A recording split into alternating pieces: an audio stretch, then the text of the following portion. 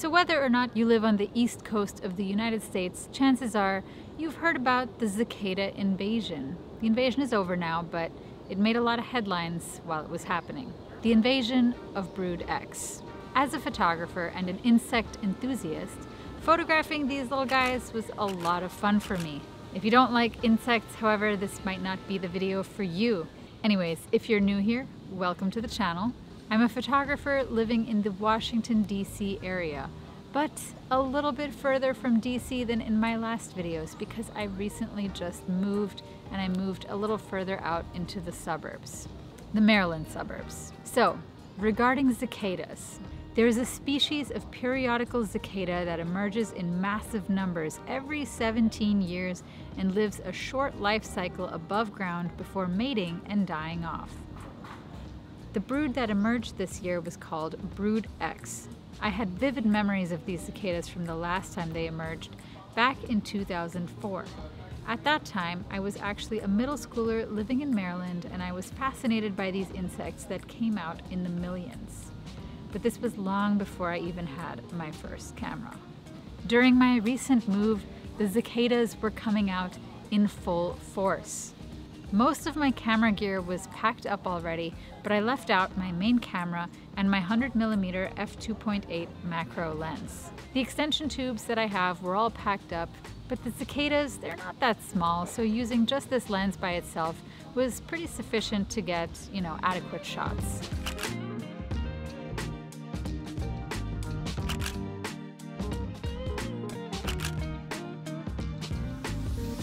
So in my area, I noticed that most of the nymphs emerged right around dusk. I took frequent evening walks, mostly with my phone, but occasionally with my camera.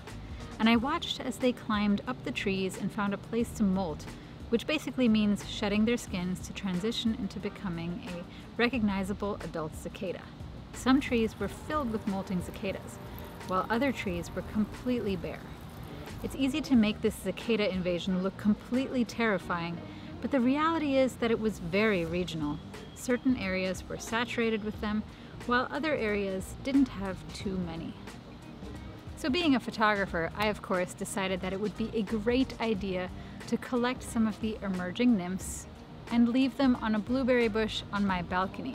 That way I could set up my camera and make some time lapses of them hatching. This, however, was easier said than done. The cicadas never really wanted to hatch where I wanted them to. Where the lighting was perfect, or where the leaves were out of the way, where my camera's views were unobstructed. The second issue I had was just pure bad luck. I often set up the camera, focused on one cicada that was in a nice position, and then took several thousand photos to create a time-lapse, only to realize that the cicada I focused on never hatched. But every other cicada did. There was no opportunity to do another time-lapse in the same night because all of them hatched at the same time, for the most part. So ultimately, I attempted these time-lapses for about 3 or 4 different nights, with about 2 successes and 2 failures. Again, for these time-lapses, I used my Canon 100mm f2.8. To create these time-lapses, I took photos at about 20 to 30 second intervals until the cicadas had hatched. For the first time-lapse, which would have been my best one, I should have left the camera running longer. Adult cicadas were the easiest to photograph, since they were active during the day and easy to position anywhere.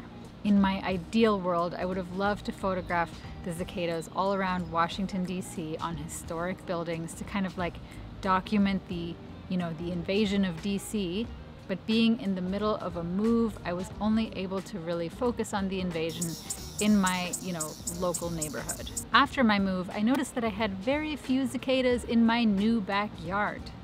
Surprising, since I live next to a giant forest. But part of this invasion was definitely regional, and my new neighborhood just wasn't a cicada hotspot.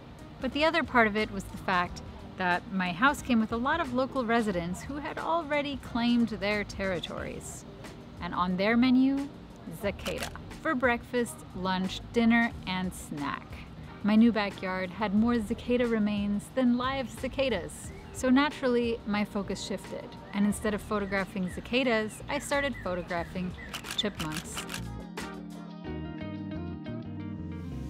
And as I'm filming this video, there's a little chipmunk trying to climb up my leg, actually. But more on that in a future video. They are so distracting. I can't really get outside and film a video because now I have chipmunks just all around me, climbing on me as I'm trying to film a video. Yeah, I kind of tamed them.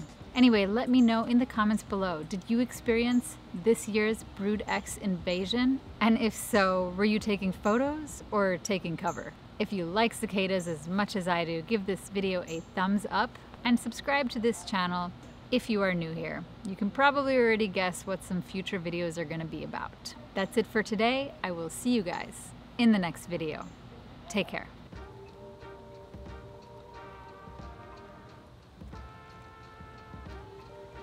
So this little guy, Chippy, well, I feel like everybody has a chipmunk named Chippy.